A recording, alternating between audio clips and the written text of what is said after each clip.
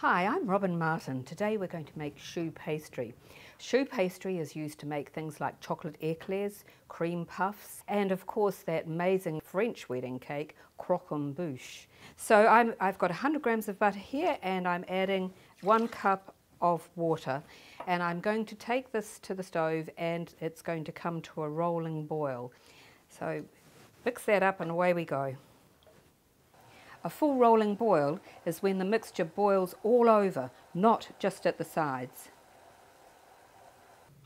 When the mixture has come to a full rolling boil, remove from the heat and add the flour all at once. Mix that in and beat it with a wooden spoon until the mixture comes away from the side of the pan. You'll see it forms like a ball. Look at that. So that is ready to be set aside now to cool down slightly, because if you don't cool it and add your eggs straight away, you will scramble the eggs and the choux paste will be a disaster. When the mixture is cool enough, add your eggs one at a time and beat well after each addition. Beat it until the egg is combined into the dough.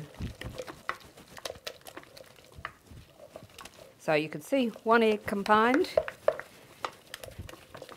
add another egg,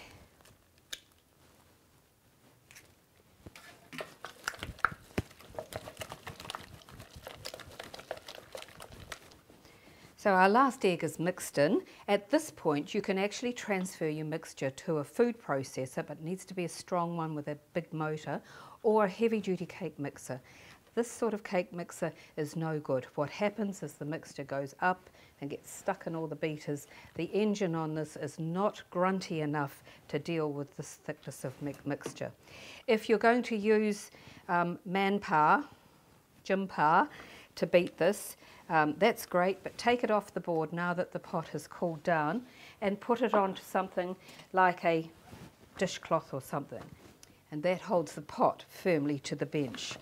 Now comes the bit that you wished you'd been to the gym for 3 weeks beforehand, because you've just got to keep beating this until the mixture is smooth and glossy. Now we're ready for shaping. You can actually use teaspoons and make little cream puffs out of this mixture, or you can use a piping bag and make chocolate eclair shapes with long ovals.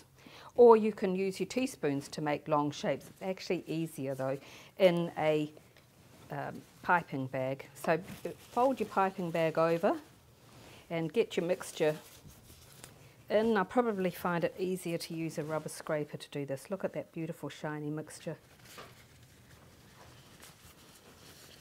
And then just work it down in the bag.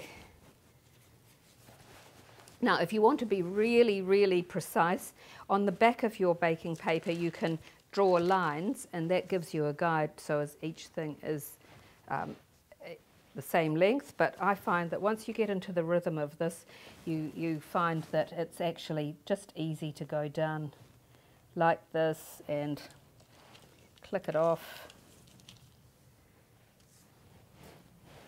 Alternatively, if you don't want to use baking paper, it's very gooey to finish off, but you can actually just put these onto a greased baking tray. So you can see you get into the rhythm of it. I've tried using a knife to cut it off, I've tried using scissors. A good clean finger is about the same. Or you can just do little cream puffs. Or you can do little circles, but if you're going to do the circles, I would really recommend that you actually draw a circle on to follow. So once you've got your choux paste made, you can make just about any shape you want. Depending on what occasion you're serving your eclairs or your choux puffs or your choux pastry, you can make them any size. I've made some small ones here and I've made some larger ones also. Choux paste rises by steam, so when you take it out of the oven, it's still got some steam trapped in there. It's really important just to cut a little slit in the side of your choux paste, and that lets the steam escape so they don't get soggy on the inside. Leave them on a tray to cool. once you've put the slit in them, and when they're cold you can actually store them in an airtight container, or you can put them into a plastic bag and suck out the air and keep them for a number of weeks before you're ready to use them. For these and more great baking ideas, go to hansells.co.nz.